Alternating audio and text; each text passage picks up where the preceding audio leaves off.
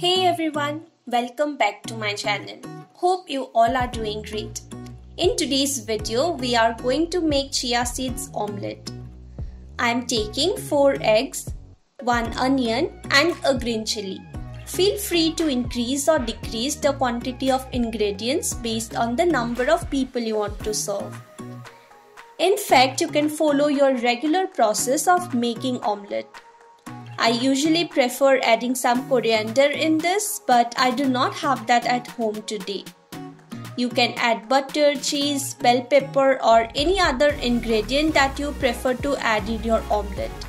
The basic idea of this video is to show you how chia seeds can be added in omelette without tempering with the taste of it. I am finely chopping the onion and green chili and then we'll add the eggs, adding salt and turmeric as per taste. Also adding pinch of black pepper. I usually soak about 2 tablespoons of chia seeds every alternate day and store that in fridge so that I can use it whenever needed. Adding about a teaspoon of soaked chia seeds into the mixture. I prefer using soaked chia seeds rather than the dry one as it has the tendency of absorbing a lot of water and releasing a gel-like substance. Chia seeds come with a lot of health benefits. I have already made a video on that and I will leave a link to that video in the description box below in case you haven't watched that yet. Giving everything a good mix.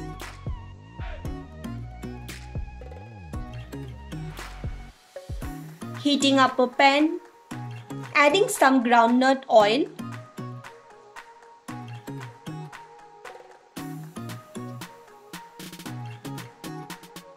and we'll pour half of the mixture as I want the omelette to be a little thin.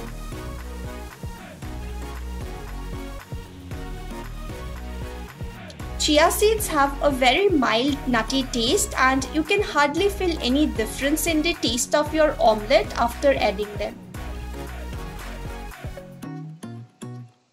This is a very good way of adding these seeds in your daily diet. Once it is cooked, turn sides and follow the same process until done.